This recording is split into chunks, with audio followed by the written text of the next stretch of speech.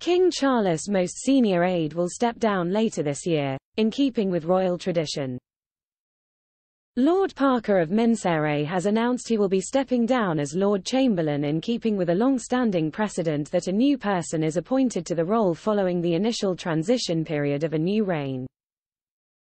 Baron Parker has held the role since 1 April 2021 and stayed on to help the King transition from Prince of Wales to monarch.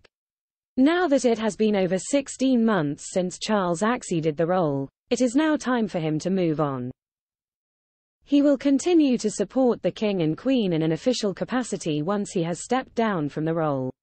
The Lord Chamberlain is an extremely important role within Buckingham Palace, as they serve as the most senior officer to the monarch, providing advice and support to them. Some of their duties include organizing the King's ceremonial and public program, such as overseeing garden parties, state visits, royal weddings and the state opening of Parliament. At Queen Elizabeth's funeral, Baron Parker had the privilege of being by her side when she was being buried after her funeral.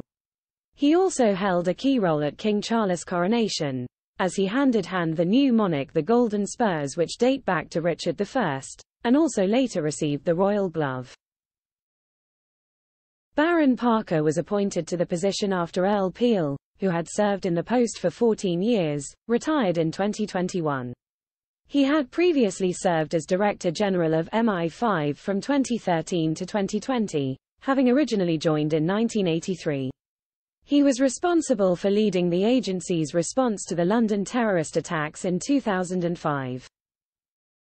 Just days after he joined the royal household, Baron Parker was tasked with planning for Prince Philip's funeral under coronavirus restrictions.